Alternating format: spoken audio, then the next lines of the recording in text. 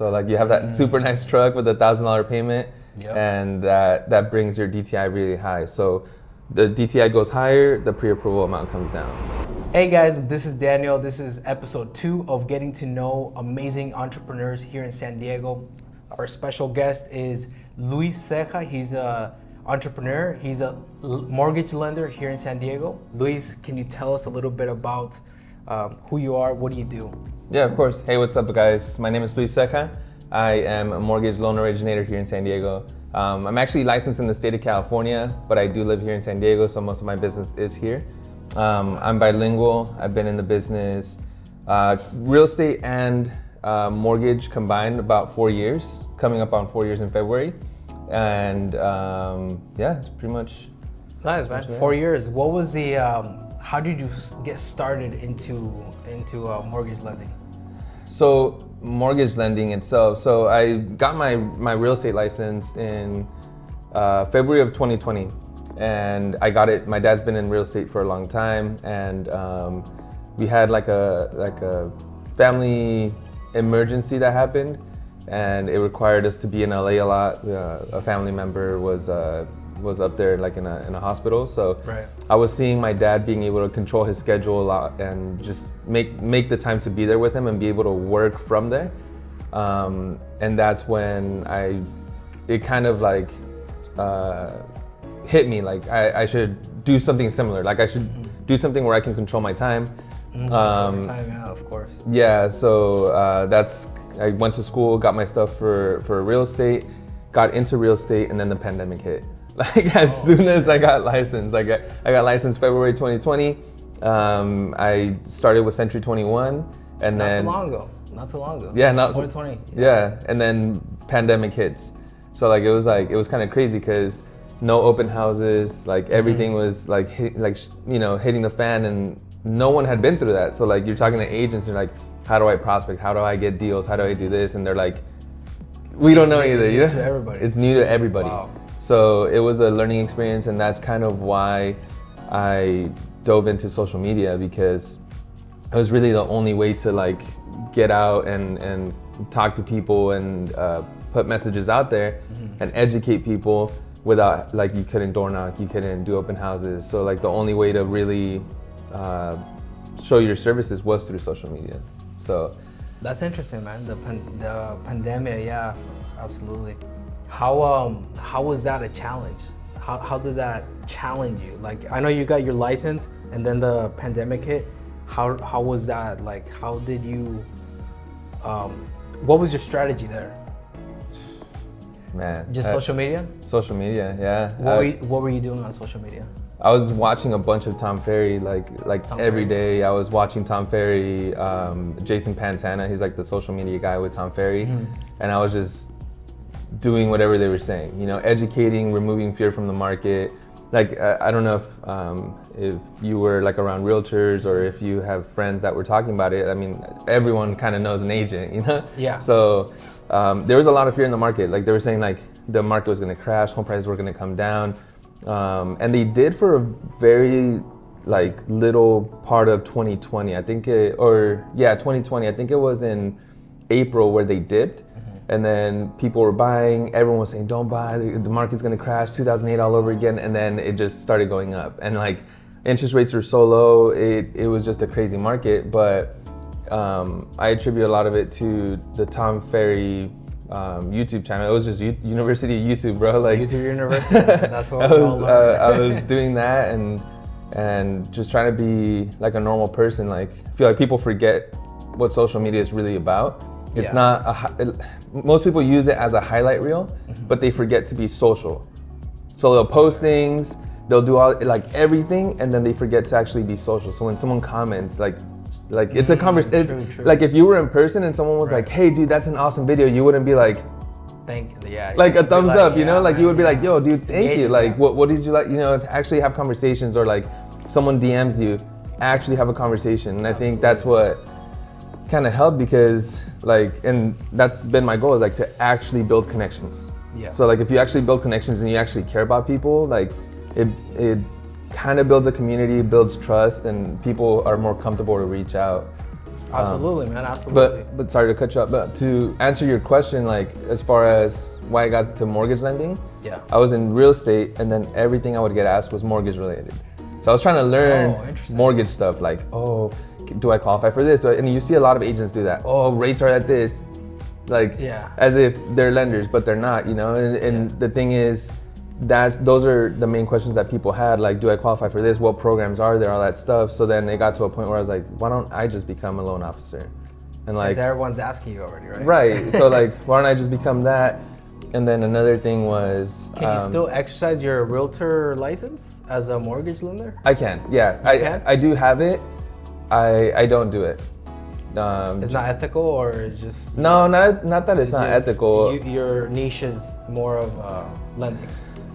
I mean, the way I see it is, like, everyone's got to eat. You know, you have to build partnerships. You can't try to take everything yourself. So like, what happens is, you know, you work with agents, you work with lenders, you have appraisers. Everyone has a job to do, and I feel like if you try to do everything, it's gonna do more damage to your business long term than it's gonna help. Because if I get a lead, like let's say someone comes to me with no realtor, I can help them. I can sell the house. I can help them buy the house and everything. But it would be better if I link them up with a good agent who's doing it full time, so that the client gets the best service from the agent, and then I build a good relationship with the agent because I'm also referring clients to agents. You know, so it benefits everyone, I feel like, and it's in the client's best interest to have someone that's fully dedicated to that craft to service them. How do you build a relationship with other realtors? Really, it's something that I'm constantly. I'm so new to the business, you know. So it's like something. I feel like everything changes, different personalities and stuff. But different personalities, absolutely. I do try to provide a lot of value. I try to also just be like a good person, see how they're doing, check in, and all that stuff, and then. If I can, refer them business or help them grow their business in a way. So if I attend a seminar and I find something valuable, I'm hitting up my agents and be like, yo, this is what I learned. You know, just kind of like sharing everything I'm learning. Social. Yeah, being social. You gotta be social, yeah, absolutely. Speaking about rates, man, where do you see rates going next year? I know 2023 was kind of crazy. What do you see 2024 going? It's really hard to say. I mean, everyone's saying they're gonna drop. It's really hard to say. Even the pros get it wrong. You know, the economists get it wrong. The 2023 prediction, I believe the high was like 5%, and it went way above that. You know, so that's true. No one really has a magic ball. Like if someone tells you where rates are gonna be, they're full of shit, because like it's not true. Like obviously you can kind of see what the market's doing, where what the world's doing, where the fear is at, you know, economic events and stuff like that. The economists are saying that they're gonna drop, but it's never a guarantee, you know. Do you think they're gonna drop? I do think so. I do think so.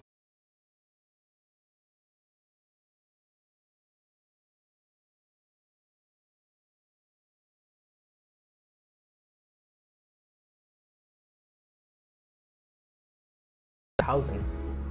If rates drop, house prices are going up. Yeah. So, and the reason I say that is, like right now, interest rates have been pretty high this year, but there's no supply. So it's just everything is a game of supply and demand. So like if you have no supply, then you have demand. Home prices or prices for that thing are going to continue to go up. Yeah. Now, right now, since rates are a little bit higher, it eliminates a lot of the competition, or like maybe they don't qualify, or maybe they just don't want that high payment, or they can't afford that high payment. But as soon as they drop, it brings in a bunch of buyers. So when that happens, sure, you might have more inventory because the sellers might also be like, well, this is my opportunity to move out of this house and get a different house. Yeah. But then they also become buyers. So it also increases demand, you know? So like if there's 100 people that are 10 people that are available right now, when interest rates drop, there's going to be like, what, 50, 100 people available, making that the price of the home increase by what percentage do you think? That's 5%, 10% increase? Oh, increase? Yeah, on home prices. That's approximately your experience. Man, I mean, what do you think? in 2020, 2021, like you wouldn't see an offer. Like if a home was listed at 500, you wouldn't see an offer under like 530. So it was always like 30, 40,000 over. And then there was like homes that were like, they were offering 100,000 over. And that's the thing, like whenever you make an offer on a home, let's say it's listed at 500,000, right? You make an offer at 500, but then they have 10 offers. Sometimes what they do is they just go ahead and pick the highest one or the best one. But a lot of times they'll send a multiple counter offer saying like, hey, everyone send your highest and best. And then you're like, you saw the home, you already envisioned yourself in it, you're excited. So then you're gonna offer more. Your realtor's gonna be like, how much are you willing to come up? So then you run the numbers and you're like, I'll go 530. And then someone's like, I'll go 540. I'll go 5. Right, and then once that happens, then it's increasing property values because appraisals, that one's gonna appraise at 530 now. And then any other comp is gonna have that comp. Or any other home being listed is going to have that comp. So it's going to slowly increase it. Yeah, absolutely. But everybody does that. Even right now, like I would say like a month ago or a month and a half ago, I had a client find a home that he really liked. He was one of two offers and he had to come up 30,000. So the home was listed at 500. He offered 530, got the home, closed on it. But yeah, I mean, I think it's gonna get pretty competitive. Like, and it's not just money. Like, you can also waive inspections. You can do other things to be competitive. That market just it's draining for buyers and for agents too. Absolutely, man. Speaking of that, what disqualifies a person from buying a home?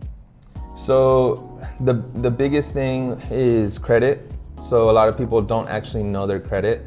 And it's something that's easily fixed. Like, you just either it's something that we can help them fix, or if it's like a little bit too extreme, we refer them out to like a credit repair specialist. And sometimes it's a matter of like 3, 4, 5 months. So credit itself, and then the second biggest one is income. So income.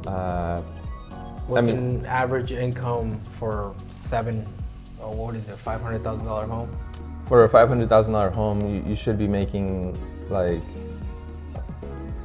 approximately $12,000 a month. That's before taxes, yeah. Is that just one person or the whole family inside? Whoever's on the loan. So you can bring on one person, 2 people, 3 people. They can all go on the loan and then qualify like that.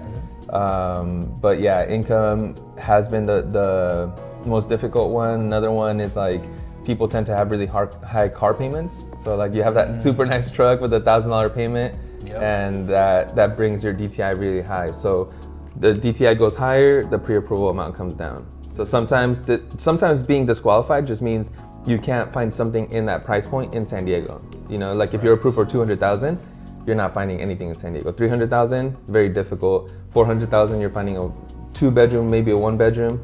And then so on and so forth. So sometimes you do qualify, it's just not for the amount that you need in the place that you need. You need a partner, right? Or a third partner, fourth partner, right? Yeah.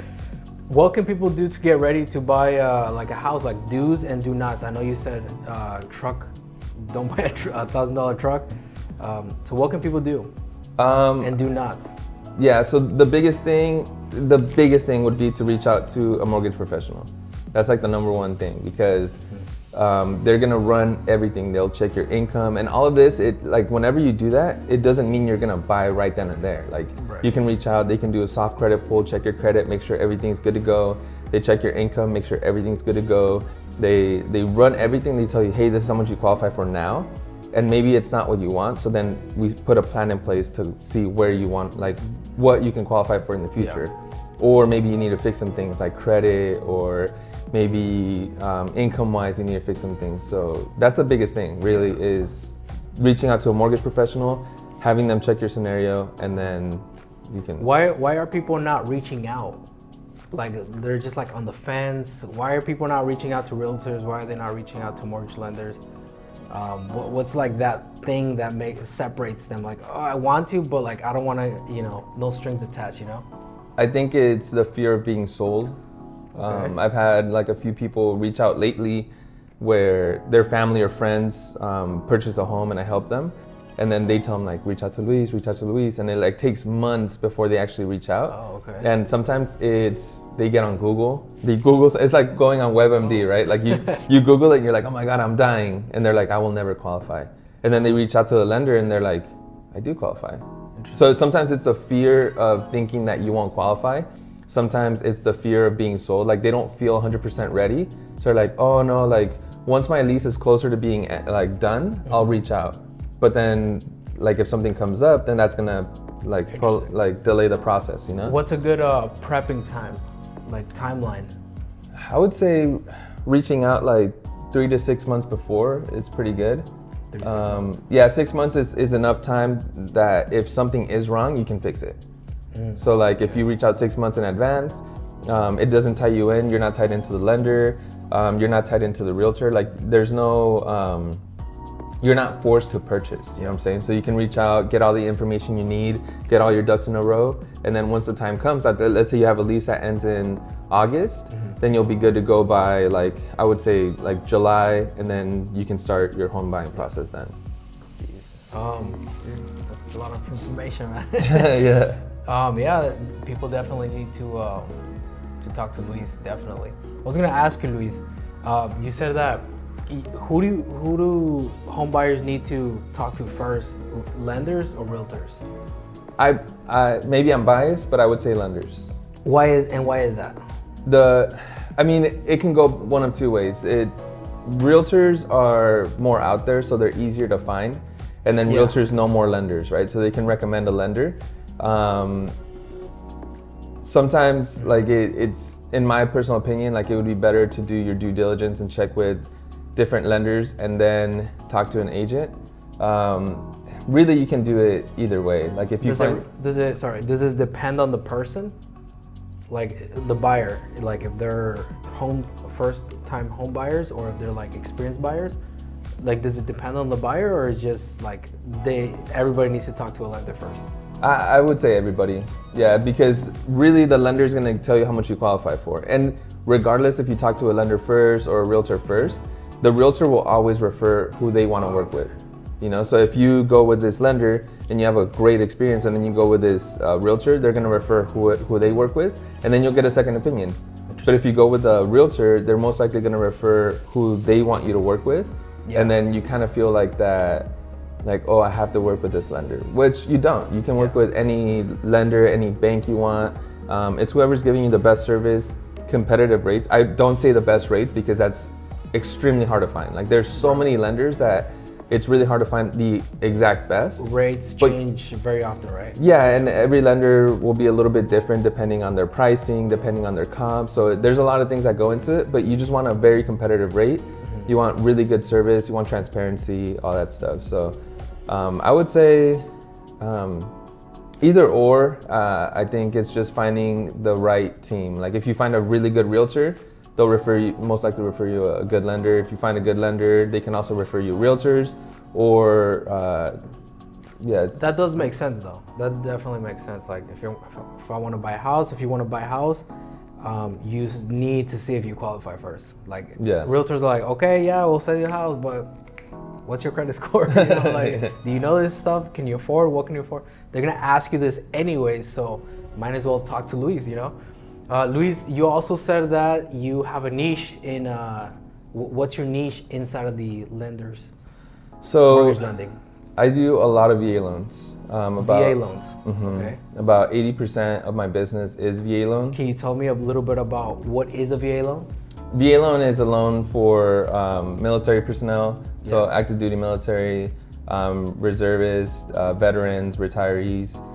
They qualify for the VA loan. It's something that you qualify for whenever you join the service. There's stipulations to that, but it's pretty much military personnel. And I focus on that a lot because I was in the Marine Corps. So okay, interesting. I was in the service too, and it's just you know, I like that community. It's my community, and I want to work with them. So I work with a lot of veterans, and then I also work with a lot of first-time home buyers. That's another one. Nice. What is the what benefits does a VA loan give you? I think it's the best loan out there. Is there? I think so. I mean, there's no mortgage insurance. Interest rates are a lot more competitive than like conventional financing. There's just a lot that you can go into it. Like you can add cost of like energy efficiency stuff. You can put it on the loan.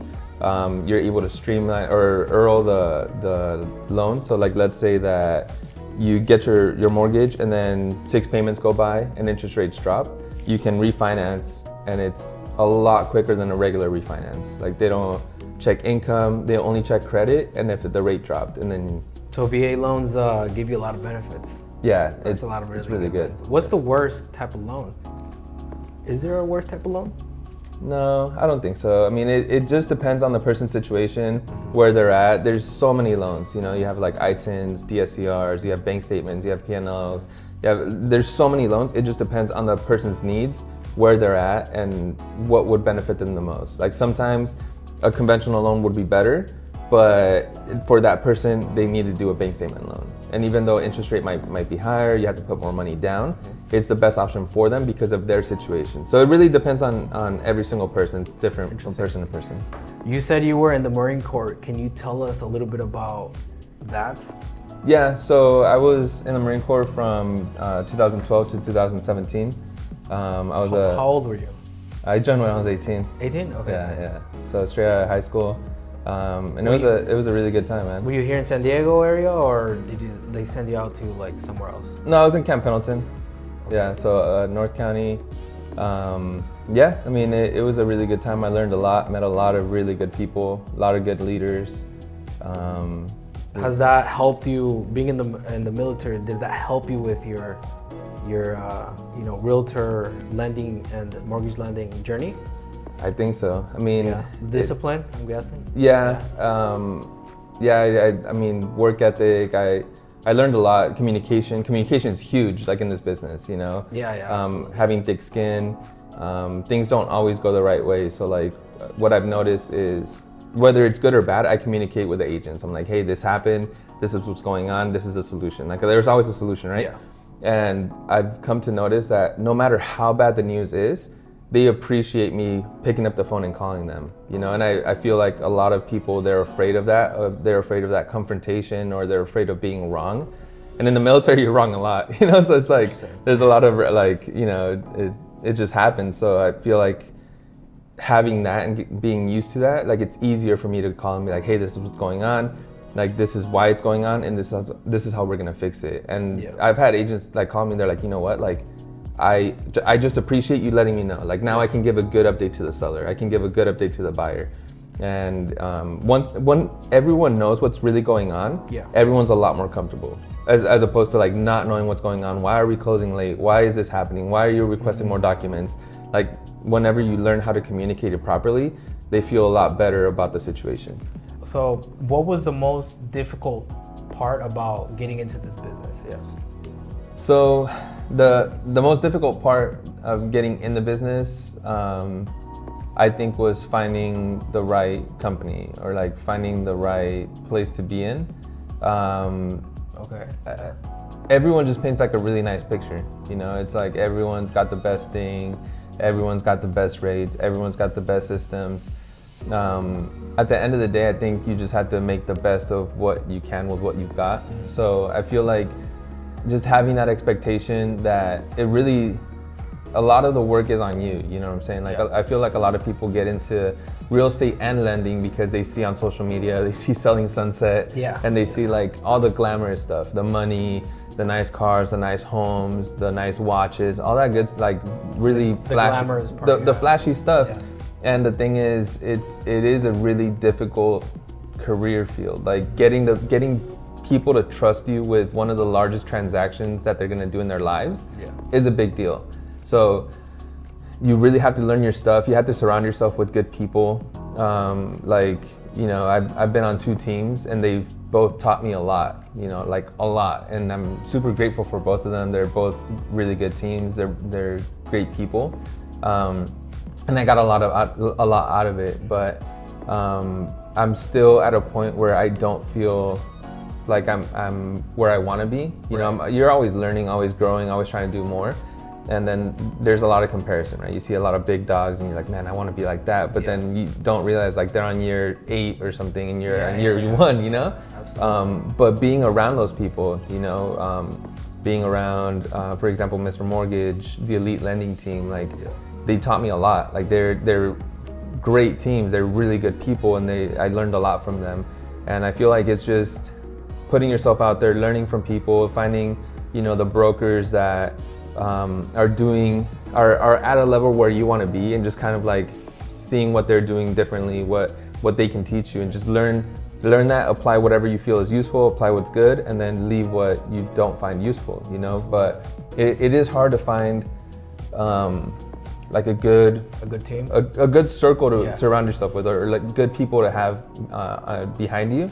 And I think it just takes time in the business, and, you know, actually seeing different people, because there's a lot of like killers out there. Like there's dudes that, or not dudes, but like people in the business that are crushing it, but they're not on social media. Or there's people out there that are big on social media and they're not doing what is being shown, you know? So it's just putting yourself in that environment and just kind of like seeing like who's doing what, and seeing if you can take them out for coffee, like, you know, hey, I just want to pick your brain a little bit. And I think that's really important for both real estate and lending, is just surrounding yourself with a good set of people. Yeah, absolutely. Building that relationship with like your teammates, and like you guys also do referrals like within each other. So like if you have too much on your plate, you like refer out or something. Sometimes not just that, but like it's also like if someone does a different state and you don't do that state, you can refer that out. If someone like has a niche product, like let's say reverse mortgages, or let's say bank statement loans, or something that you know they're really good at and you might not be as good at, and you're trying to market to this specific audience, it might be best to be like, hey, I can do them, but I have a buddy that's like really good at this. So like, let me put you in touch with them. So it's not all competition. Like you also. Not always. Yeah, no. Like that's one of the other biggest things. Like I feel like everyone tries to do everything, right? Everyone tries to like be the expert in everything, and it's so difficult because there's so many loan products out there. You know, you can be really good at them.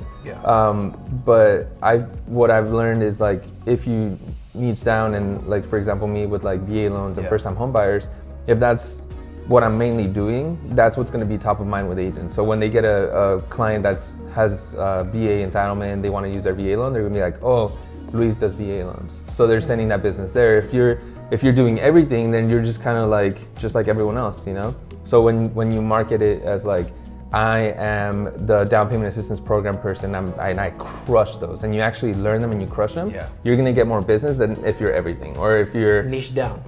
I think that's a lot better than doing everything, you know what I'm saying? How do you see yourself going into 2024? What's your marketing like? What's your relationships gonna be like? What's Luis doing in 2024? What's next for you? 2024, I plan on being a lot more intentional with everything. Right now, I'm taking the time to sharpen the axe. You know, like sometimes like it's a slow market. Every single holiday season, it slows down, and I'm just taking this time to prepare myself, sharpen the axe, get my CRM all in order, get all my systems in order. And 2024 is going to be a lot more intentional with the way that I follow up with people, with the way that I connect with people. The content that I put out, it's gonna continue to be educational. It's just a little bit more, I always try to see it through the consumer's eyes. So it's gonna be more towards that.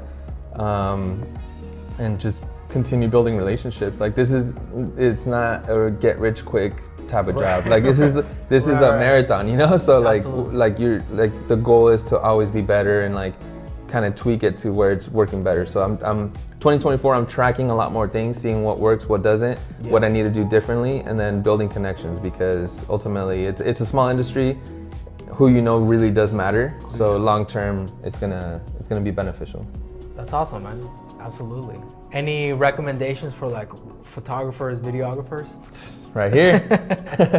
Yeah, no, that's super important. I think video nowadays is super important. Video marketing, absolutely. Just lifestyle, getting to know you, you know. Yes, that, and it's getting to know you. Like a lot of people focus on like, I hate this. People post real estate. Yeah. Everyone does real estate.